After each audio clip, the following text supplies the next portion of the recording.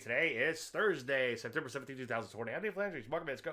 Wow, P's had an outside day down. Not the end of the world, but futures getting creamed pre-market. As I've been saying, a little concerned about this rollover we had as of late. Let's take a look at the NASDAQ. Same sort of action going on there, too. Could bow tie down soon if we stay below these moving averages. Sure like to see the market get back above them and have them turn right back up. Rusty had a decent day. That probably doesn't matter given the condition in the futures. It was trying to get through this overhead supply. Lately, I've been seeing a little bit of sector rotation. Hopefully, it's just that. Some areas like the semis have been weakening quite a bit, but some other areas like the transports continue to bang out new highs. So what do? Well, be super duper careful on initiating shorts on the open. Let's hope, and I just said hope, but let's hope we see a little bit of an opening gap reversal. Speaking of which, for the aggressive, there might be an opening gap reversal play in the indices.